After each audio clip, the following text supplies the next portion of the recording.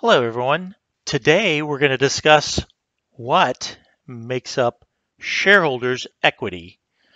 I'm Professor Capko, and I help people better understand accounting and business and finance. So if you like this kind of content, I would love it if you would smash the like button on this. Give us a thumbs up. But let's talk about what shareholders' equity is and what are the four main components of it.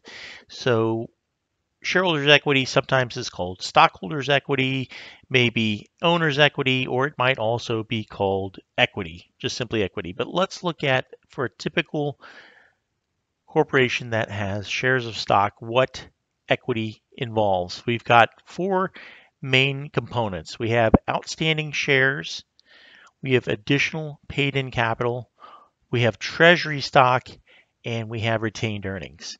Now, each of these are additive. So in other words, all four of them add together to make up the shareholders' equity. So the outstanding shares plus the additional paid in capital plus the treasury stock plus the retained earnings all add up together to make up shareholders' equity. Now it's possible that maybe one or more of these has a zero balance.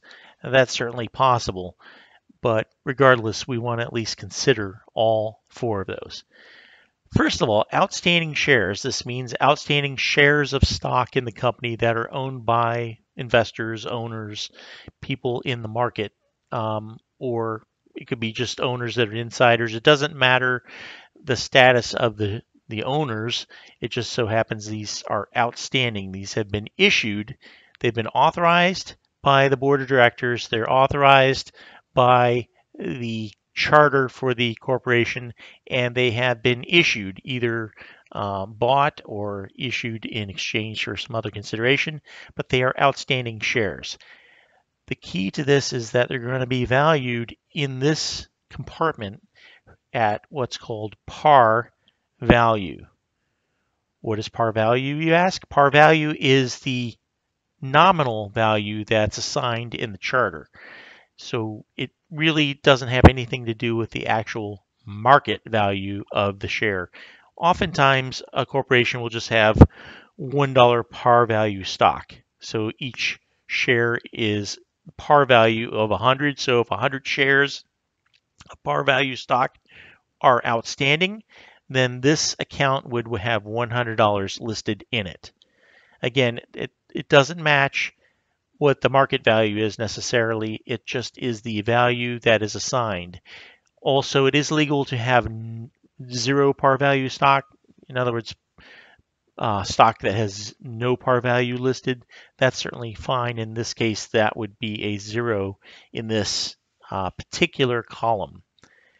Next, let's talk about the additional paid-in capital. This is the amount above and beyond par value that is paid for the shares of stock when they're issued by the company. So if in our example before, if we had the $1 par value stock, and let's say the investor bought it directly from the company for $50, the $50, of course, would go into the cash account. And then as for shareholders' equity, $1 of the 50 would go into the par value account, and $49 would go into the additional paid-in capital account. So this plus this would be the amount of money that is paid to the corporation for the shares of stock. And so this would be potentially a large source of owner's equity. Next, let's talk about treasury stock. Treasury stock is any shares of stock that were at one point issued and outstanding, but now purchased again and brought back into the company. So these are rebought or reacquired. These are the reacquired shares.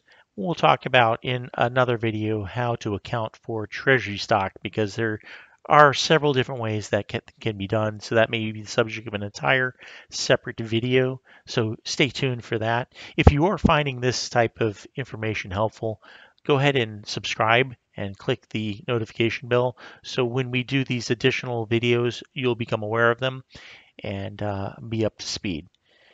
So we've got the outstanding shares plus the additional paid-in capital plus the treasury stock. The last thing that would make up the bulk of the shareholders' equity is called retained earnings. This is the amount of money left over after all the bills are paid, including dividends. So you would have your beginning retained earnings, and at the beginning of a company's life, that would be zero because it starts out with zero retained earnings. It didn't earn anything the year before, and we would add to it our net income for the year and any dividends that are paid out. This is money that's paid out to the investors or owners. That money would come out of the retained earnings, and what's left over is your ending retained earnings. I have a video where I talk more about how to calculate ending retained earnings, and if you haven't seen that already, it's linked up here. So take a look at that. So these are the four main components for shareholders' equity. We have outstanding shares, additional paid-in capital, treasury stock, and retained earnings. If you add them all together, it will equal your shareholders' equity. If you have any questions or if I've missed anything, please put it down in the comments. I try and respond to any of the comments in a timely manner. If you have other videos that you are interested in me doing, I will prepare them if you put them in the comments. And there's some other ways to support the channel listed in the description for this. Until next time, keep your grade alive and subscribe.